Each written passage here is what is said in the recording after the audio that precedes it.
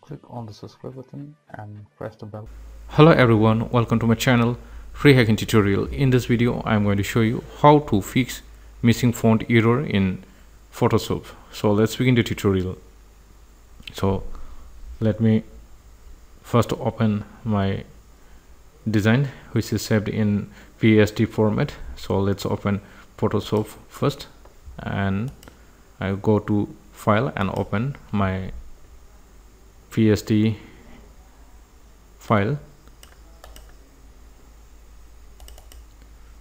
So you can see here, when I open my PSD file, it shows error message like fonts that are missing, or some text layers contain font that are missing. So if you are also seeing this type of message while opening PSD file in Photoshop, so now I will show you how to fix this problem. Now when I click OK, it displays the design, but when I try to edit the text, you can see here again it shows error message.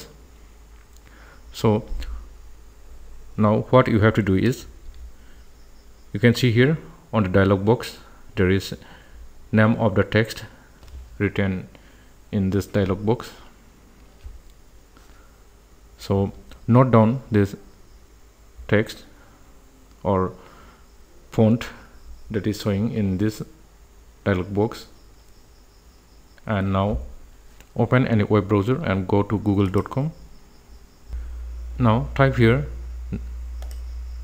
name of the font that is showing in error message. So it is something like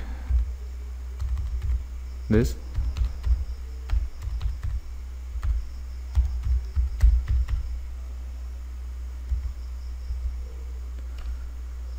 Search for the same font from the Google and download it.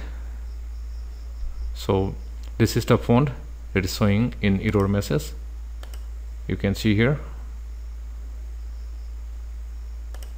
So now let's download this font from this website.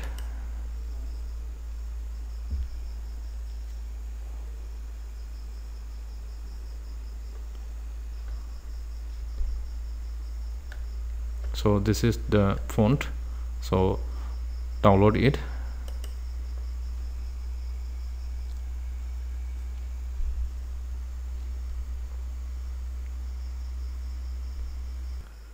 Once the downloading is done, go to download location of file and open font file and install it.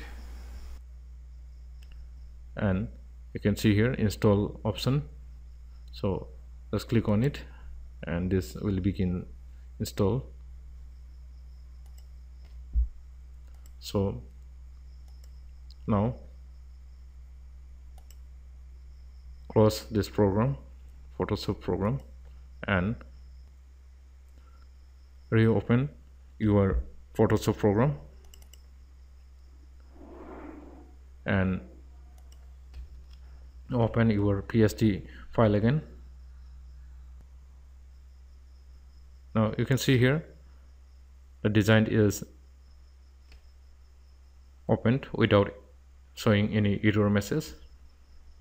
So let's try to edit this text also.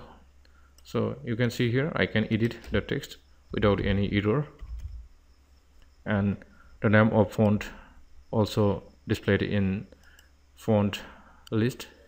So this happens because your system does not have the font which is used in this design.